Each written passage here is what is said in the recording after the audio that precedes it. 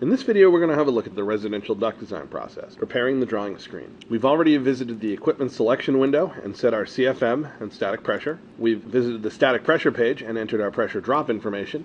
We've been to the duct preferences page and set up our duct preferences. And now it's time to visit the drawing screen, and now it's time to visit and prepare the drawing screen. Each sheet of this building, or each floor of this building, is comprised of different layers. For more information on this, check out our video on sheets and layers. If I want to look at the different elements of my duct design, I need to turn on the duct layer to see the actual components, and the duct notation layer to see the CFM and duct sizes. And when I turn on both of these layers, I can see my duct system. One tip for designing a duct system: you may find it easier to work with the elements of your duct system if you isolate them by locking your building layer.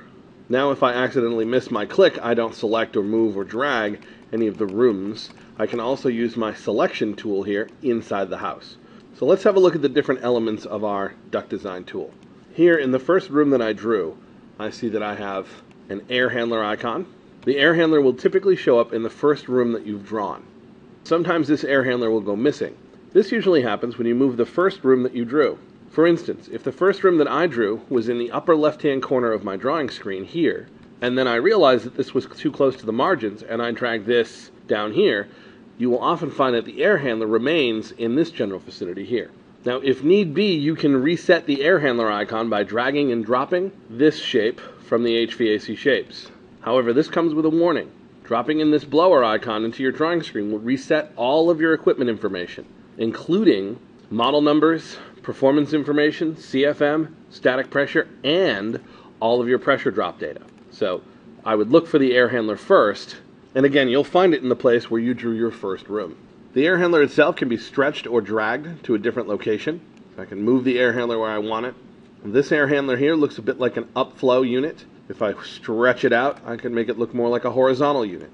It should be noted that for the purposes of this design, this air handler should be thought of as both an air handler and the attached plenum, especially for all flex designs. I don't need to draw a duct representing the plenum.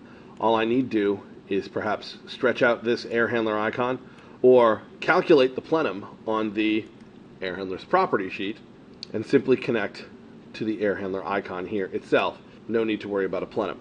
And when I look at the property sheet for this air handler, I can see the general information, such as what floor the air handler is located on. So if it shows up on the second floor, it should be on the first floor, or vice versa. I can change that here. It tells me what zone it belongs to. If I have separate air handlers for different zones in this house, it will identify itself there. Supply system color and return system color. I don't like to use these tools until after my duct design is done, as I find the color coding per floor system a useful piece of information, knowing what floor I've drawn my ductwork on. If this is a high velocity duct system, I can turn that on. We'll have a separate video for that. The duct layout, if you wanted to have an automatic duct layout, you could select one of these here, although I do like to use the user-defined method and just draw the ductwork myself. If we look at the static pressure information and CFM information for both heating and cooling, this is an output page here. And I can go to the plenum tab. As mentioned, this icon represents both the air handler and the plenum, and so I can have a tool that will help me size a plenum. If I put in a height and a length, it will calculate what the minimum width is going to need to be. I can do that for both supply and return. Entering plenum information here will add that to your bill of materials as well. In addition to the air handler icon, we have two other icons here, both of them grills, supply grill and return grill. Now, if I click on the supply grill here, I can drag and drop that grill wherever I want it to go in my design, just like so. I can right-click on that grill, and I can find out more information about it. It tells me what room it belongs to here. Asks me if it's existing. An existing component is one that won't be on the bill of materials. So if I designate this as existing yes, it will continue to calculate here on my design, but my bill of materials tool will not pull that particular part on the bill of materials. Register type, this is again for the bill of materials. Register material, shape, width, height, all of this is going to affect the bill of materials, but this will also affect the notation on the drawing screen and how it looks on the drawing screen. If I want to change this grill to a 12 by 6 grill rather than 12 by 12, or if I want it to go the other way, I do have the ability to rotate a grill, or using the drawing menu, rotate a grill. But rather than rotate this 90 degrees, I could also just make this 6 by 12 instead. Default airflow arrows, if I turn that to no, I can choose what type of airflow arrows, what directions I want, so I can indicate the throw of the grill. I can enter the rotate angle here also on the property sheet, and I can reassign this supply grill to different return grills on the property sheet as well, although there is a much easier way to do that we'll go over in our next video. And so I'm going to place these grills where I want them to go by dragging and dropping these grills where I want them. And in any area I want an additional supply grill, I simply use the HVAC Shapes Toolbox.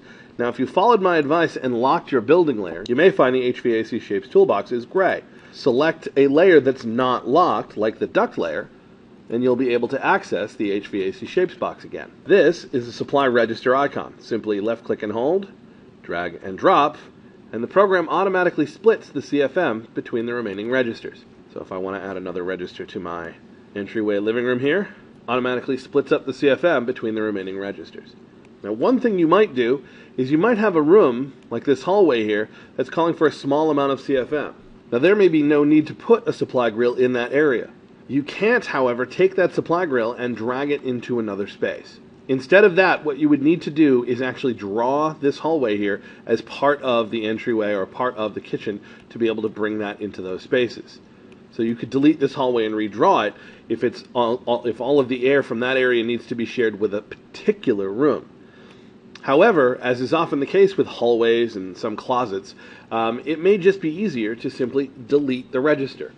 Because if you delete the last supply register in the room, as the program tells us here, the program will proportionally redistribute its load between the adjacent rooms of the same floor. For example, look at my bedroom 3 and bedroom 2 here. At 92 CFM and 91 CFM, when I delete this and say yes, it's now 93 and 92 CFM.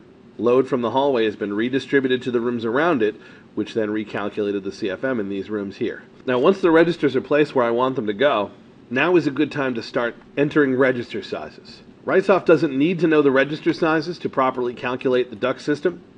However, if you want your materials list to reflect the right materials or your printouts to reflect the right grills, you're going to need to enter these register sizes, as Wrightsoft is incapable of calculating the proper size, as we don't know what your targeted throw numbers are, or the free grill area, the Q rating, or face velocity targets of these registers. Having said that, I can group registers together.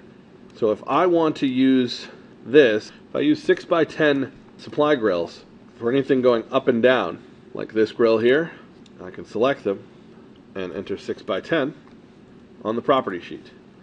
And then for all the horizontal grills, group them together, 10 by 6. Now, in all reality, we realize that these registers with larger CFM would need different grill sizes from these registers with much smaller CFM, but for the purposes of this design, it proves the point. Right-click on the grill, change the grill size on a case-by-case basis, grouping whenever possible. You can do the same to your return grill. Now, with my registers placed where I want them to go, my air handler placed where I want it to go, and all of the components sized the way I want it, I can now repeat this process on the next floor of the building, trying to, whenever possible, work one floor at a time. I turn on the ducts and duct notation, drag and drop my grill to where I want it, select that grill, change the dimensions to something appropriate, add any return grills that I might want, and locate and size those returns. And speaking of returns, with that done, we're ready to move on to the next step of the duct design process, matching supply and return grills. That concludes this video on preparing the drawing screen for duct design. Thank you for your time, and have a good day.